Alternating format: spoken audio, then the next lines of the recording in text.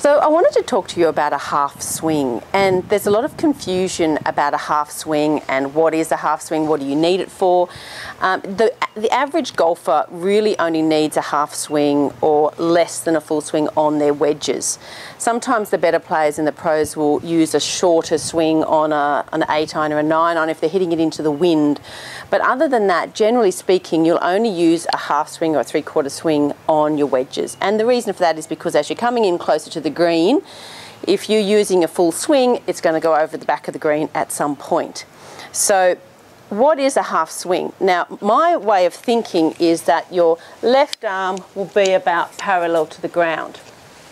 So you can have a bit of an experiment with that and see what that feels like. Obviously you can't stop and look when you're swinging, but left arm about parallel to the ground with your wedge is about a half swing. And then what you'll do is you'll go to the range, use some half swings, and just see how far that goes. And then you'll know, so for your pitching wedge, a half swing, what distance that will go, and for your sand wedge on a half swing, what distance that will go. And if you've got other wedges like a gap wedge or a lob wedge, you can test out those as well.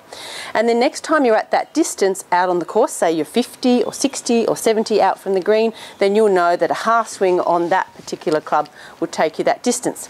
Now the key with using a half swing is to not just stop moving and pick up your arms, and this is what a lot of people do, and that's why people struggle with a half swing. A lot of people say to me, oh, when I try and shorten my swing down, it just doesn't work. And what I've seen is the reason for that is people just start picking up their arms because they think, oh, it's only short, I don't need to do much. But that is the real key. Make sure you're still turning your body. So you can see here that I've only gone halfway back, but my left shoulder is right under my chin and I've twisted my body. So even though it's a short swing, still use a lot of body. All right, so go to the range, test it out, halfway back, halfway through, use your body, get the body working, get the body involved.